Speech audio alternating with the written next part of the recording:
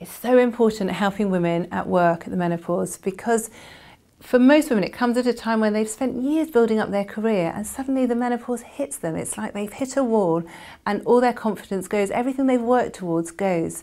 And if employers don't realise or understand how significant the menopause can be for a lot of women, they can't talk about it, then they can't help.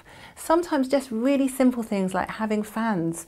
I've had women that have had to wear sanitary pads under their armpits because they have such awful symptoms. If they can talk about it, that can make a difference, and making just simple adjustments to their work regime, that can be helped. I think people are scared to talk about the menopause at work, so being able to talk about it more freely, not just have a laugh about the menopausal hot flushes, but have some empathy, that can be very useful for people.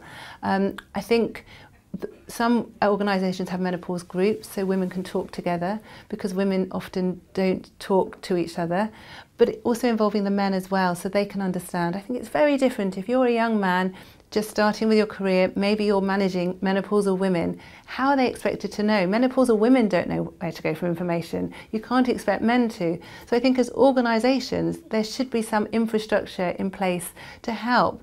When someone's pregnant, everyone feels very sorry for this woman. Have a chair, sit down, you must be really tired. If you're menopausal having a hot flush, everyone laughs. And it shouldn't be the case. I think there should be more empathy and understanding. But for that understanding to occur, there has to be more knowledge. And there has to be more knowledge, men and women, whatever age.